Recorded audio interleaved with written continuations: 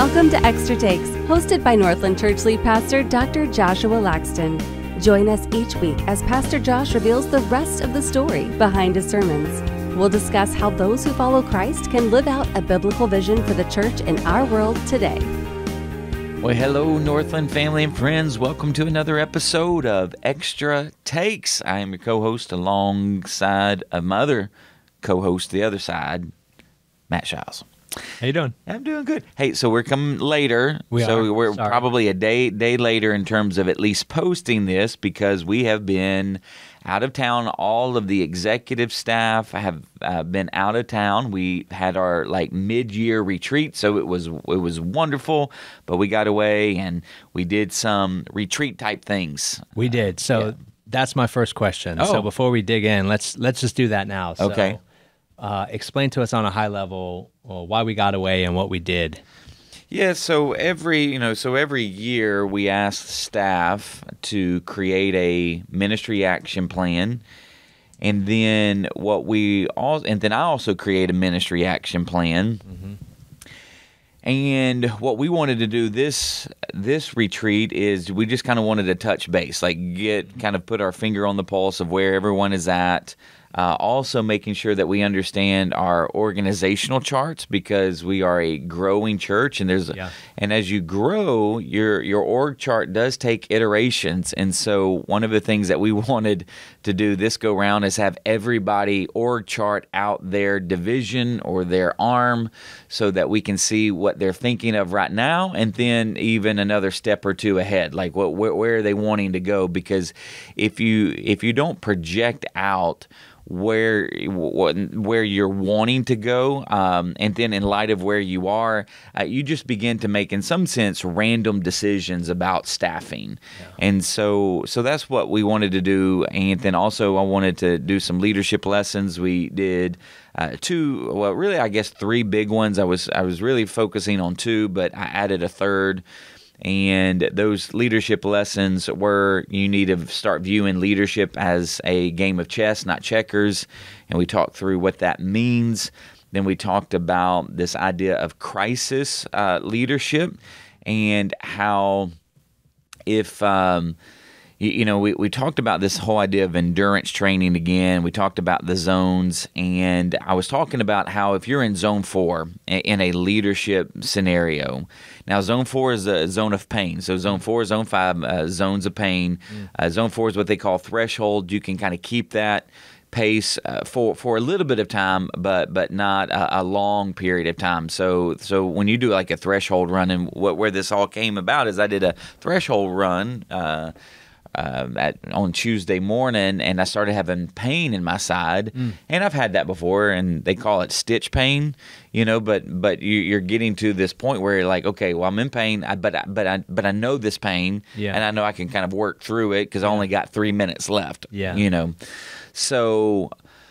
But if you apply that to leadership and if you're not aware of where you are and you feel this pain, you begin to make gut decisions in a crisis moment. And when you make a gut decision in a crisis moment, it's either going to land in a freeze decision, flight decision, or fight decision.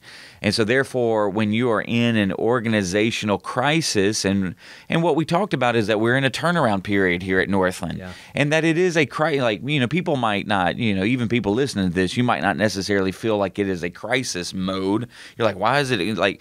But you have to understand that from 2009 to 2017, the church went from over 10,000 on average down to around 25, 2600 on average. Then when I got here, it was less than 700 on average. And you just think about all of the transition, and then to really lead that turnaround and all of the things that have to happen that are part of that turnaround. That's part of that someone says part of that crisis leadership. And so you're doing the same amount of ministry with less people, less resources, and so that adds some stress, that adds crisis. So that's where and then we talked about management leadership versus executive leadership, because they're different now.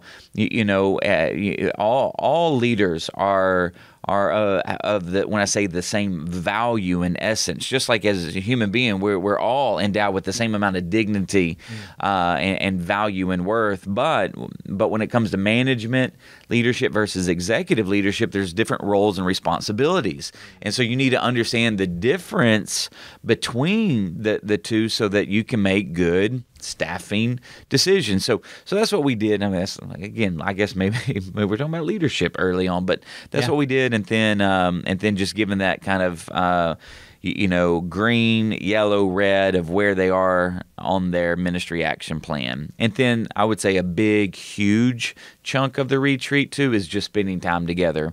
Like I really, really tried to stress with the staff is that we are just not work partners.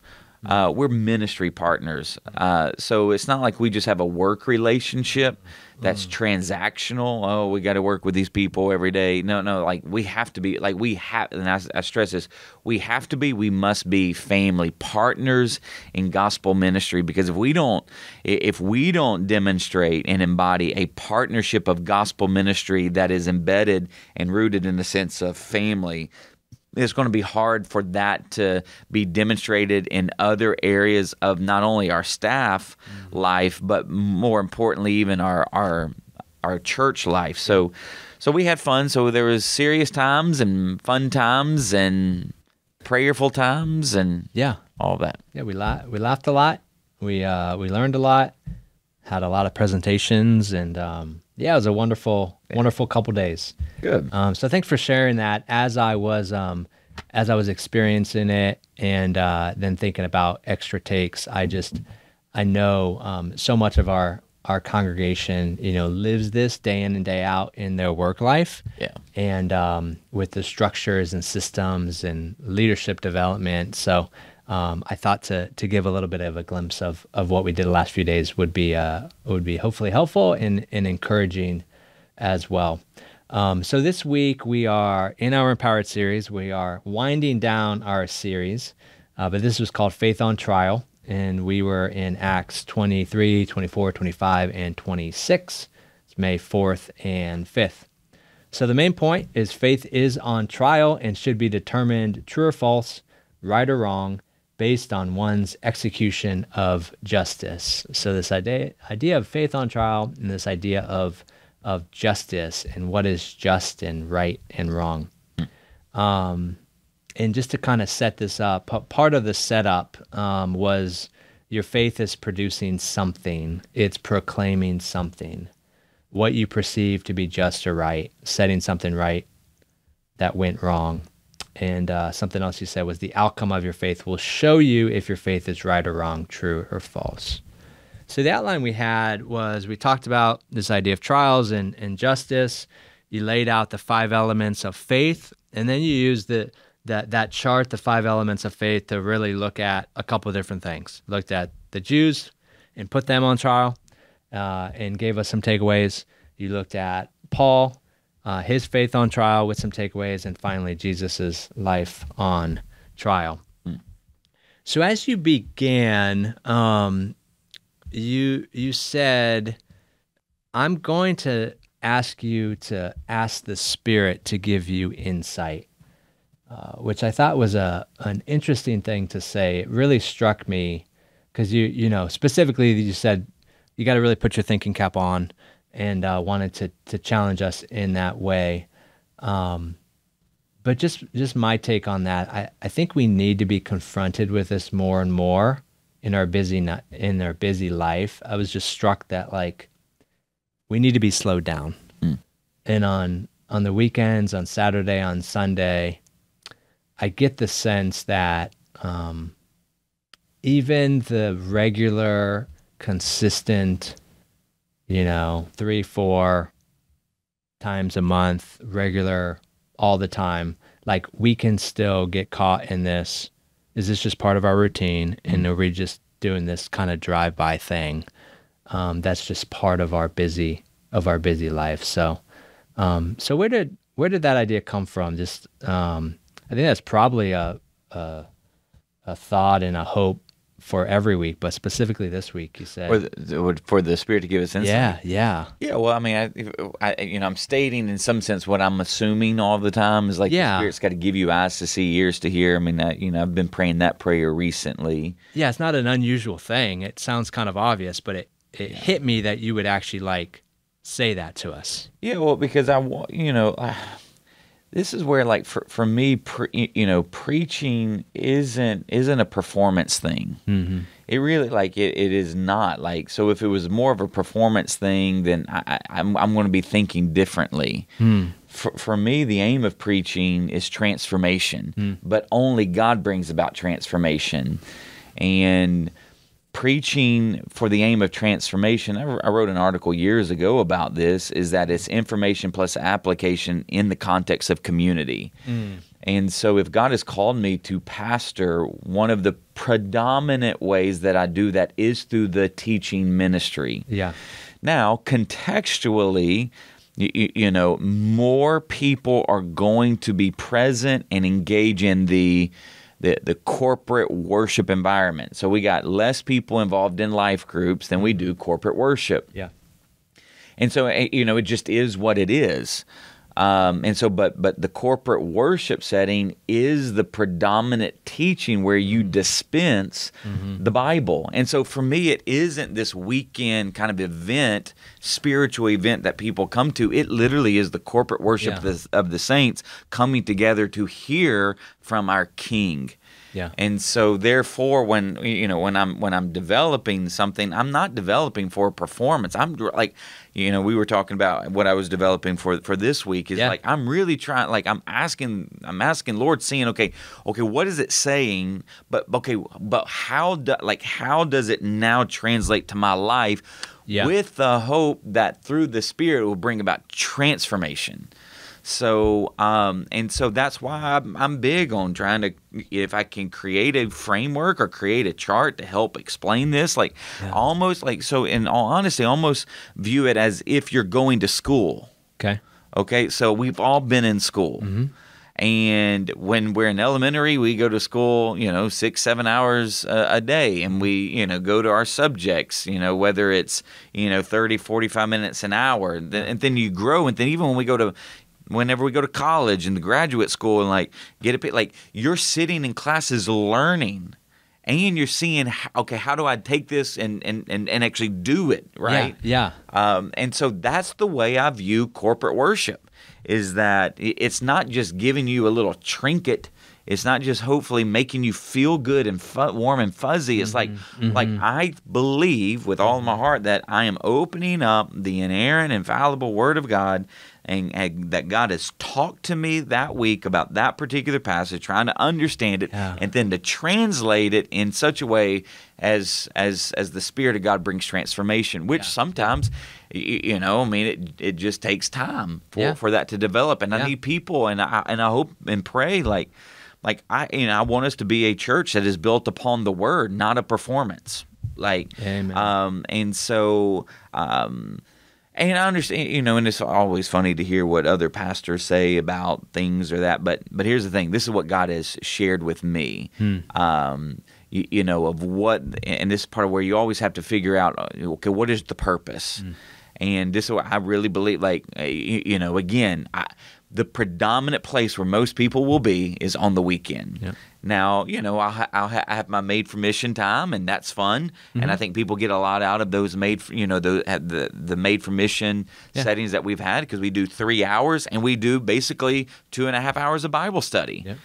Which again is teaching. I love teaching the Bible, but not only do I love teaching the Bible, I more so actually love when people learn the Bible, and they go, "Oh my gosh, yes." But here's the thing: if you're hungry, your appetite will determine your consumption. So if you're really not hungry for the things of God, you're gonna be bored out of your mind with me. And if you're not hungry for truth, you eventually you might not come. But your appetite, and that's tweetable there. See, that's where I feel like the Spirit of God gives me those things. I wasn't thinking about that when I came here. Yeah. But here's the thing. Your appetite will determine your consumption. Because here's the thing. Here's what I know. When I'm hungry, I'm going to consume some food. I'm actually going to consume maybe an appetizer, a main entree, and if I'm feeling froggy, I'm going to put away a dessert. Why? Because my appetite will determine my consumption. The hungrier you are for God, the more you want to consume Him. So let's drill down on that. Where does that hunger come from? Cheers. So here's what I actually believe. Because the listeners and viewers, we are all at different spectrums of that. And we go through dry spells, and we go through, certainly the majority of people that are listening now have some sort of hunger. Well, but that won't always be the case. So here's the question I would say. Who's feeding your hunger? Because we're all hungry as human beings. But here's the thing. If you don't have an appetite for the Lord, it means you're trying to feed yourself in other ways. Because you are feeding yourself or being fed in other ways. Yeah. We always are. Yeah, because that's where I'm like, the whole idea of dependency, we don't really know anything about here, in America, because we in some sense have everything. We just might not have enough of what we think we need.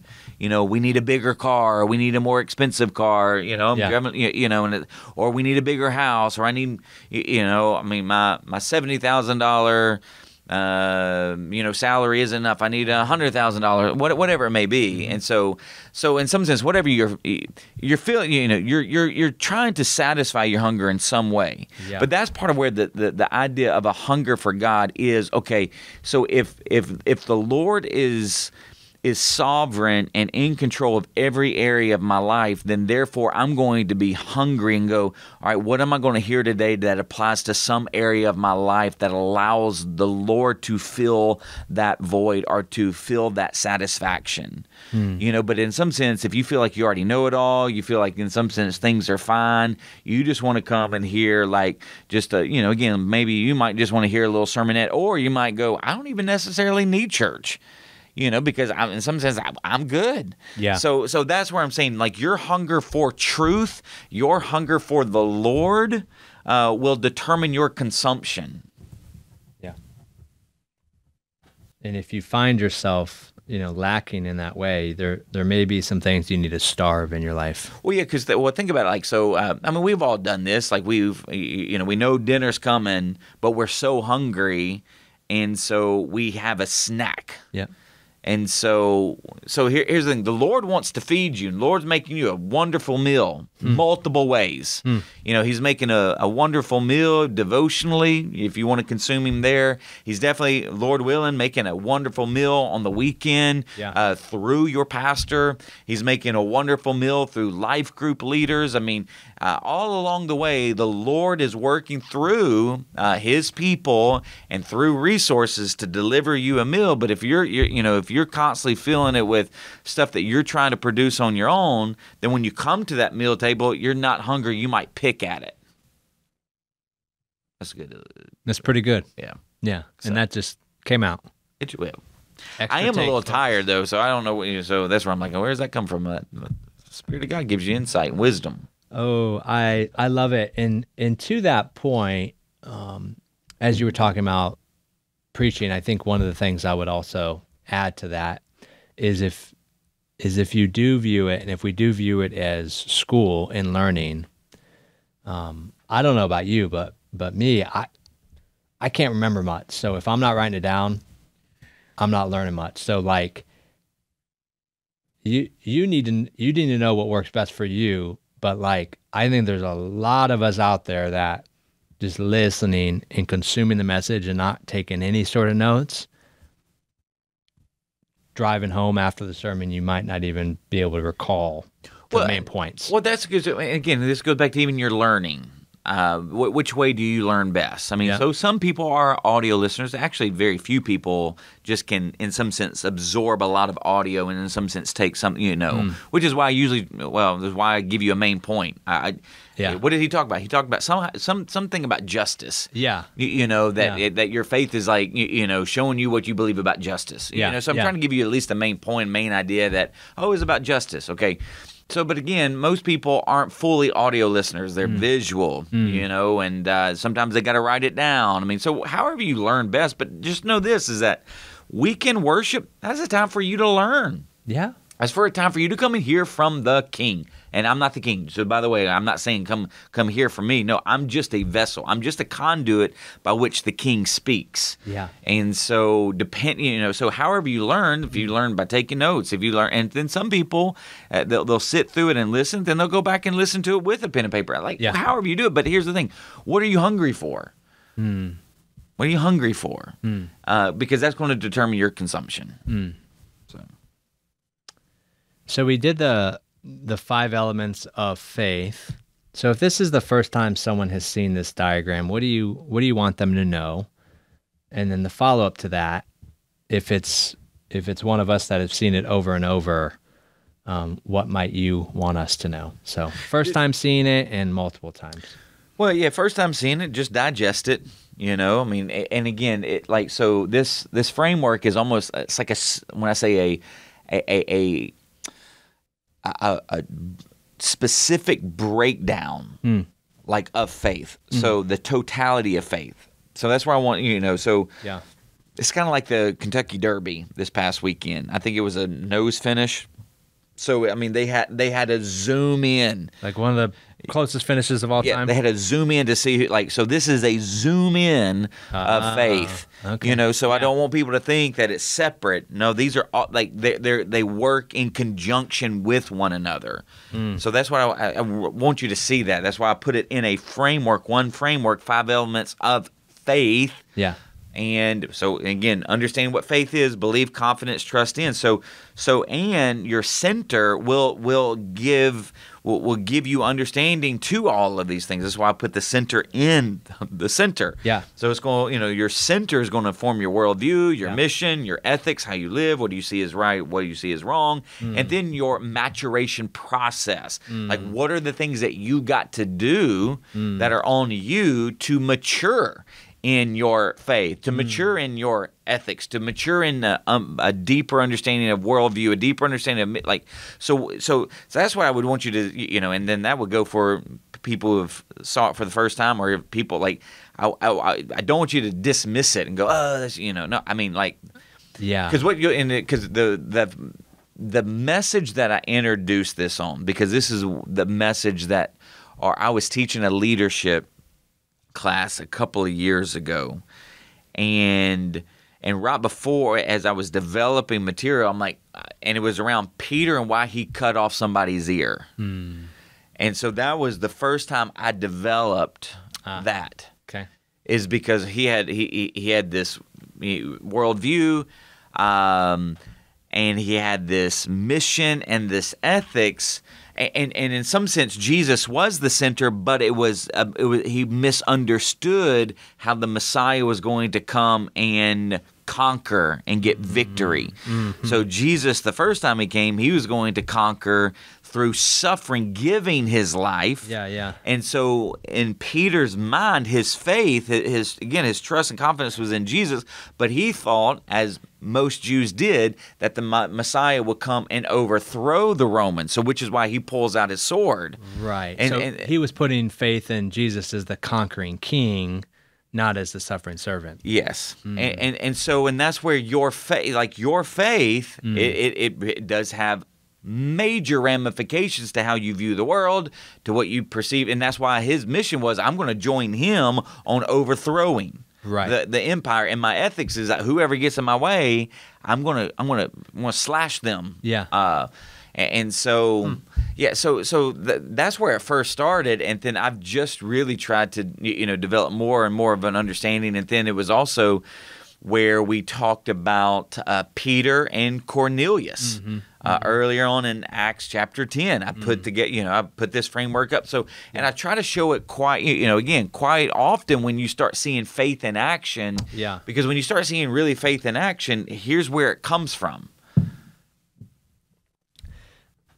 For me, every time I see this, I'm reminded of, I've continued. I haven't got past focusing on the centerpiece, because I feel like in our Christian culture that it is very, very easy to say, yeah, I have faith in Jesus, but there's something else in the center.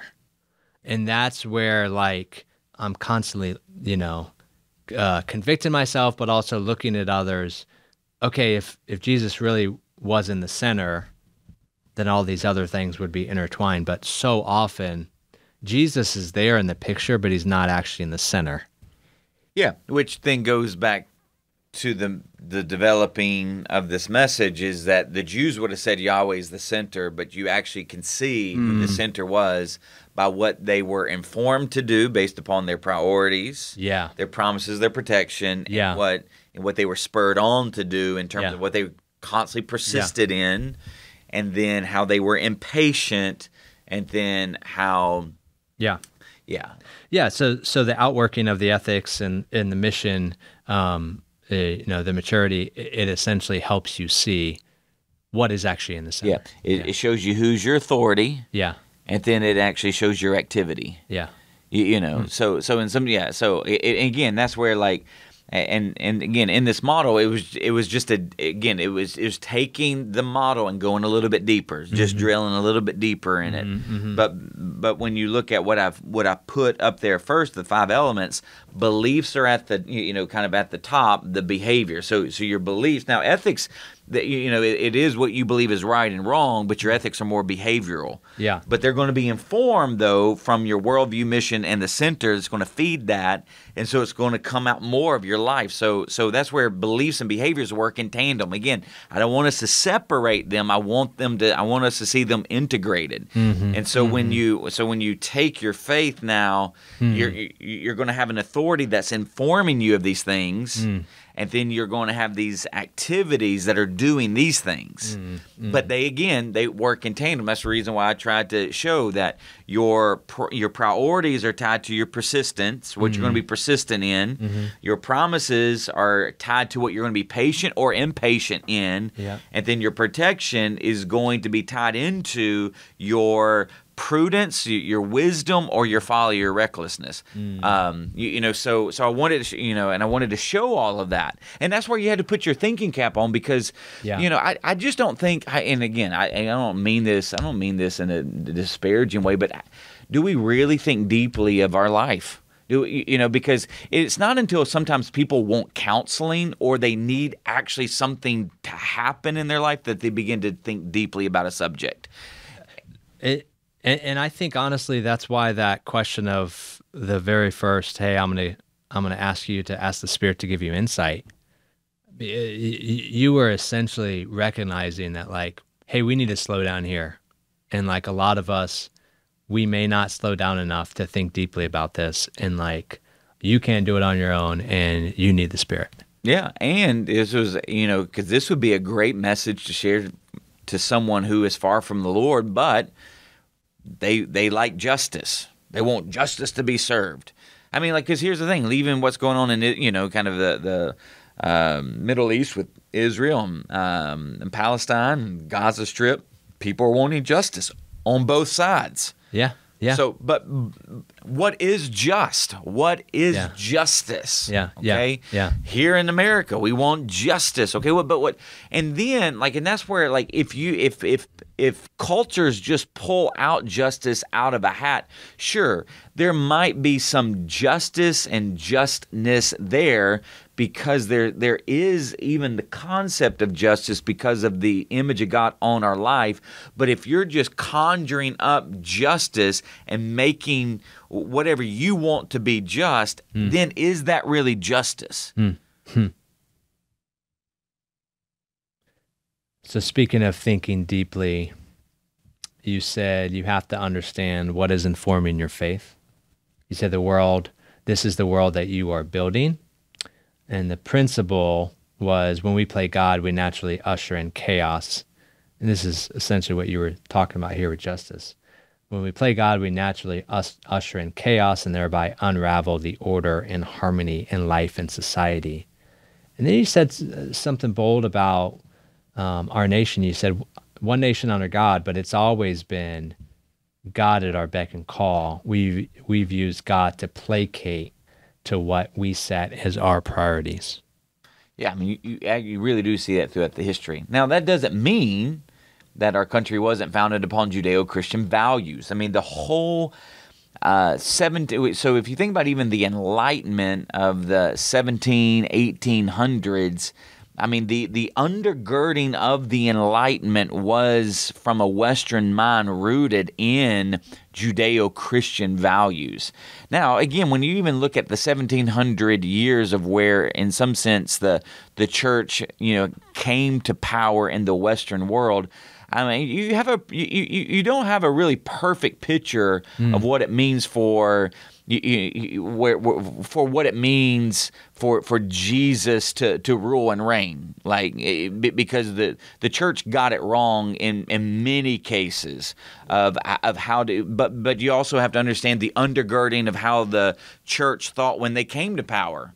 Because prior to that, you had the Roman Empire, and in some sense, the Greek, empire, and how they ruled by force. Yeah. And so now there was this, in some sense, combination integration of, well, we got to kind of rule by force, but now we have, we have this faith though that informs that we have to be somewhat gracious, and so it was a really mixed bag. But nevertheless, when you look at the birth of America, and even 250 years later, you got both the left and the right. They all they like to incite what the Bible says in some sense to kind of support their position. I don't like that. I mean, it is what it is, but we've been doing that since and even the church when they were doing things that were pitiful and not representative of Jesus when they were in power. Well, they're like, well, we got to do this is what the Bible, and it's kind of like, no, you can really twist the Bible. Satan knows how to twist the Bible.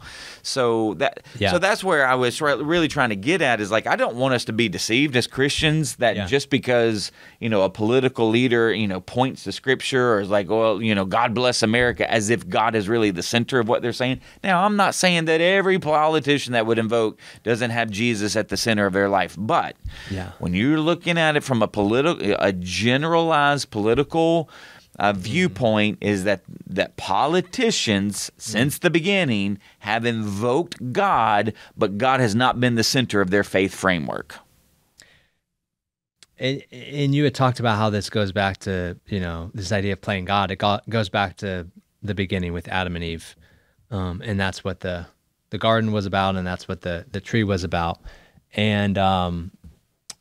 And I think what you're touching on is the importance of us knowing the meta-narrative, the grand picture of Scripture, and understanding, because the only way we can guard against that, what you were saying, proof texting, picking and choosing, is to know the Bible, know the Scriptures, and that's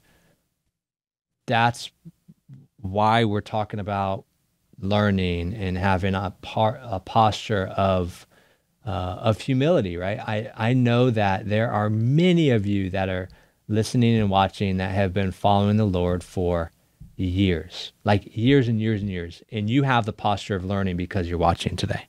Yeah, that's what we're talking about. That's how, through the Spirit of the Lord, that's how we're able to discern when that sort of whether it's politics or whether it's friends or, that sort of ideas come into our mind, we're able to say, well, hold on a second. Does that really align with this idea of faith? Does that really align with the God I know from Scripture? Yeah. And, just another, and I think I said it, but just to stress it, is the Jews played both the authority and the activity. And so when you play both the authority and the one who is, activating and living out of and actively living out of the authority, you wear yourself out. So if you're the one that's generating the priorities, if you're the one generating the promises, you're the one having to exercise out the protection, when you're doing that and not living in the protection, the promises, so that you can live out the priorities given to you, then you just naturally wear yourself out. And part of the, and then the other part of it is that, yes, you do play God, and thereby you bring chaos, an unraveling of order, so forth and so on. So just know if you're kind of worn out, and again, I'm not saying like, because again, there's times where life just wears you out. Sure. But if you're playing God in your life, where you're generating all of these things, and you've got to, in some sense, actively fulfill what you've generated, you wear yourself out, as opposed to living into the protection, living into the promises so that you can live out the priorities. Yeah, that can happen to any of us. Yeah. Yeah. So another quote you said was, and you've said this before, but it's one of my favorites. If everyone is free to do whatever they want to do, then no one is free. Yeah. You talk more about that? Yeah, I mean, you have anarchy. Like that, I mean, you just have anarchy. Is that no one's in charge. So let's just say if everybody wanted to be in charge. Like, oh, we live in a free world. Everyone, do whatever you want to. If everybody wanted to be in charge, then no one's in charge. And we're living in a society where we don't like authority. We rebel against authority.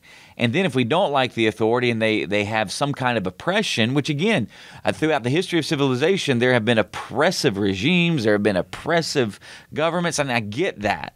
But in some sense, what we're doing, or what we're seeing over the last few years, and really maybe in the last couple of decades, we're just rebelling against authority. We don't want to listen to our parents. We're skeptical of the government, which again, I get why we're skeptical of the government. But what's the alternative? The alternative is either in some sense you revolt and you flip things over. And you have this drastic, far-reaching, kind of change in ways of thinking and behaving, and another kind of authority. But here's what we know from authority, and even with the church when they came on the scene, is that there's no perfect authority. And this is why I'm always just, if you look at history, is that the oppressed, if they get power, they become the oppressor.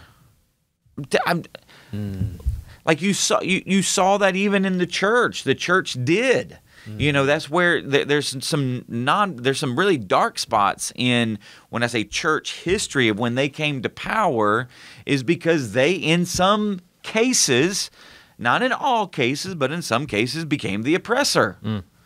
Okay, so that's where I'm like, so that's where I'm just saying, that's why we got to go back. We long for another world. Our world's jacked up. And that's why I'm wanting, to throw out just think. Now, again, I still believe in, we'll talk about this in the June series, The Church and the Divided Democracy. But you got Romans 13, that God is still sovereign over governments. He was sovereign over the Roman Empire. Yeah.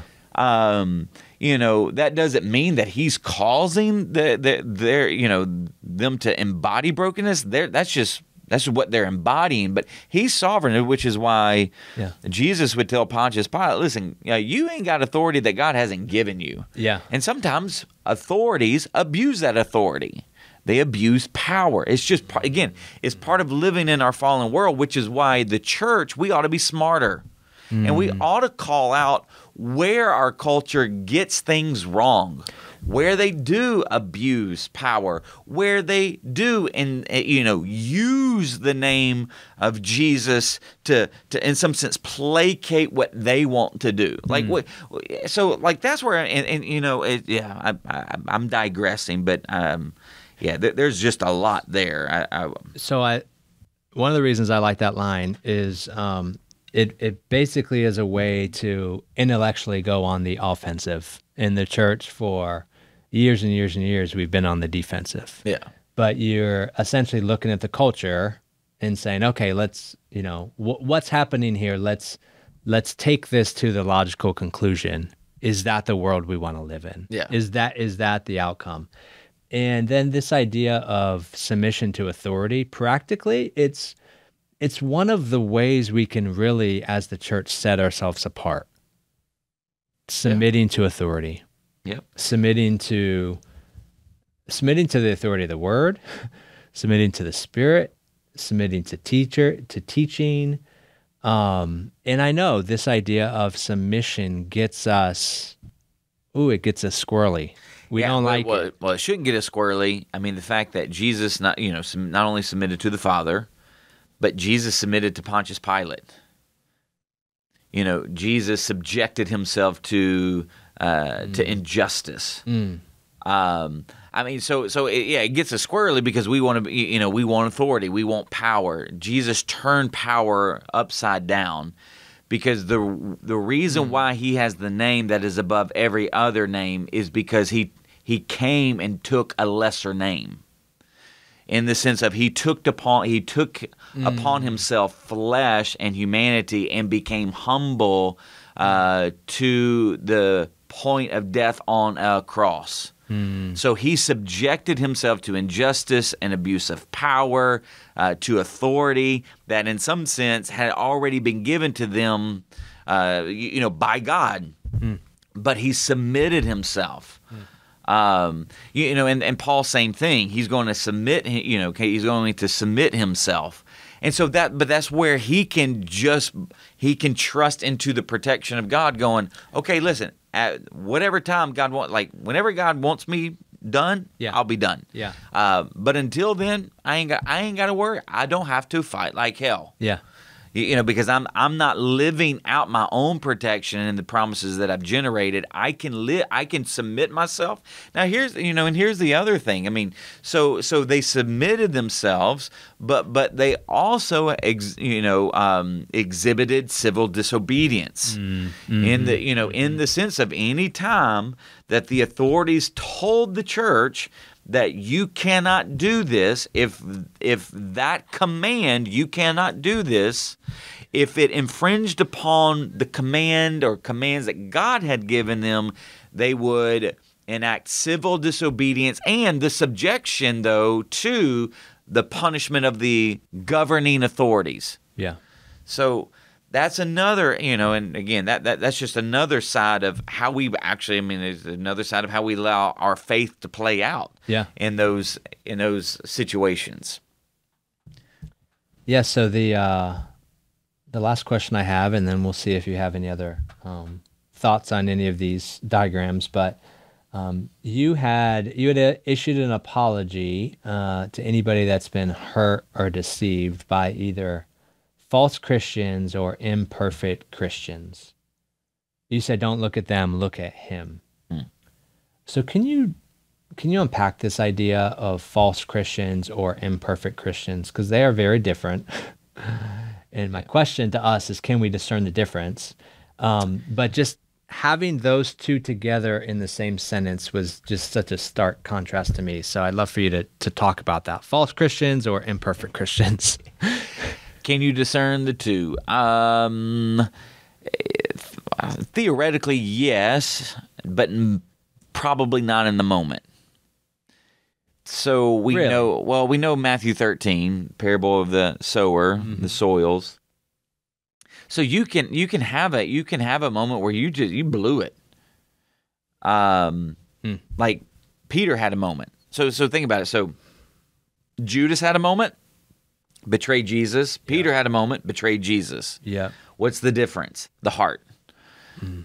So that's where I'm like, we're imperfect, so we're going to blow it. You may have, so your kid who's older now may have been turned off because in some sense you blew it. Maybe you blew it for a couple of years. I don't know. Maybe you lost your temper. I don't, but your imperfection as a believer really impacted them, and it was like, I don't have anything to do with Jesus. But maybe your false faith, where you just said that you believed in Jesus, but there was never even any try to attempt to practice. And so in some sense, you brought your family to church, but nothing, it didn't change the way you live.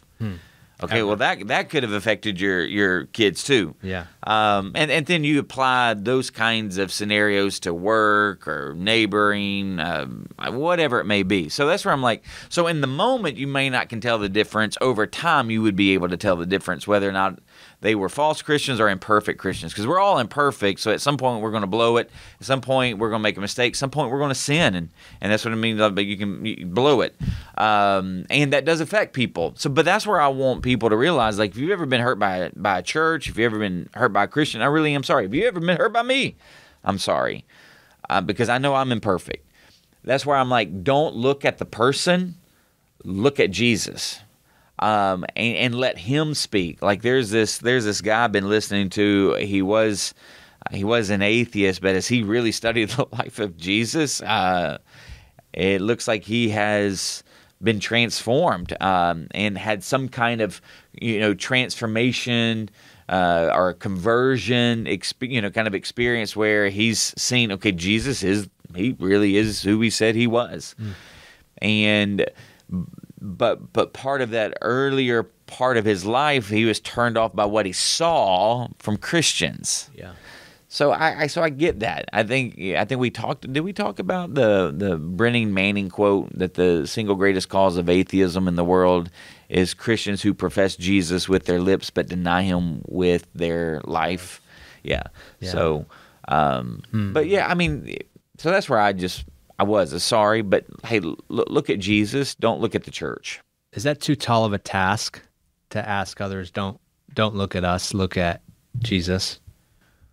Because we should be transformed. Well, so like the world should be able to look at her church. Yeah, and that's part of where, like, even part of the whole idea of your trial on faith, or your faith on trial. Because all of us. Ooh. Because people are, you are giving witness of what you say is your faith. By what we do. By what we do. By what we say, what we do. Okay? So.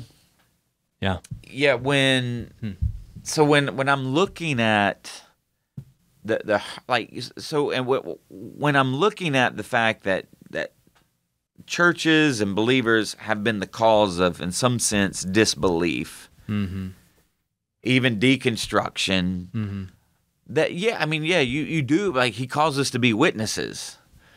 But that's where I would want to go one more step and go, okay, so if you've been hurt, don't take them at face value of what they have been giving witness to. There is enough facts in history for you to actually go and investigate yourself. Just like Luke did.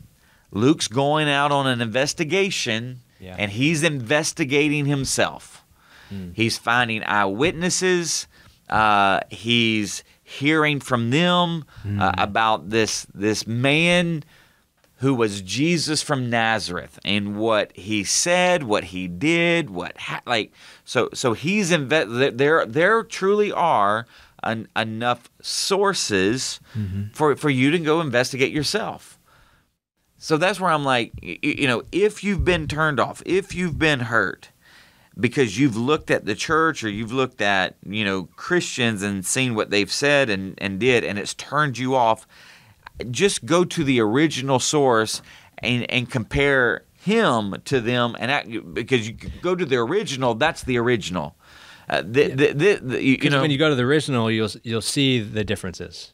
You'll see the counterfeit. Which is what I'm saying. Yeah. Yeah. And that's where, hopefully, for church, for Christians, like, we ought to be growing in our faith where we do not project a counterfeit faith, which is part of the reason why it goes back all the way back to the teaching moment too, is that we have so watered down Jesus in our context. We have so made him less important than what he really is. We've so made, in some sense, the Bible less than what it truly should be, which is why, like, we just gotta recover what it truly means to be the church, what it truly means to have faith in Jesus. And again, I hope that people realize, once again, I'm not stressing that that's perfection, that's faithfulness. So when you blow it, you say it, man, I blew it, and then I'm back on, like, I'm back, like, kind of pursuing him. So that's what I'm really trying to get at, probably. Yeah, we are not after perfection, we're after faithfulness. and God works through our faithfulness. But I do, like, again, That's I'm a not saying miracle. every Christian, I'm not saying every church, but there's been a lot of unfaithfulness going on here in America for quite some time. And the world is calling us out on it.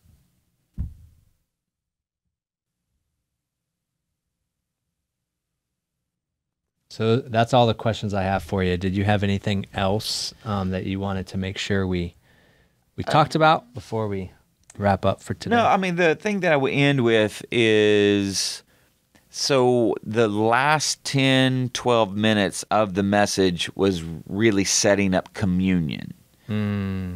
Because I wanted to take this concept of what we saw demonstrated both through Jews and Paul and actually look at the life of Jesus and how ultimately his life was God's generous justice in the world. So the reason why Jesus had to come was because every human being was marked by God's wrath, judgment, and the punishment was death, eternal separation, eternal death from the Lord. So if he's going to enact justice, it now has to be generous. So the reason why Jesus came was to be the substitutionary atonement, meaning that he's going to atone for our sin, pay for our sin by taking our place. So that's why if you're watching, I mean, the scales of creation, they were imbalanced because of sin. But God is a God of justice. He's got to set things right. Yeah. But in setting things right, he had to save us. He had to send his son, which is why Paul would say in Romans 5, verse 8, but God demonstrates his own love for us, that while we were sinners, Christ died for us so that he could balance out the scales. And I actually had somebody come up to me like, man, I never thought of that, because we do communion all the time. And, this is where there's so many different facets that you can look at various passages, various theological topics, and communion being one of them. And again, because normally when we do communion, we're not doing a sermon fully on communion. And so you're constantly trying to tie in really the story to communion. And so because we were on justice, this was a really, really great way to try to tie in this idea of justice and now generous justice to our lives, because what you see with Paul is actually generous justice in practice. Because the reason why he could be patient in light of injustice was because Jesus was. The reason why he can be prudent even in the midst of crisis going on in his life, because Jesus was. And so he can live a generous.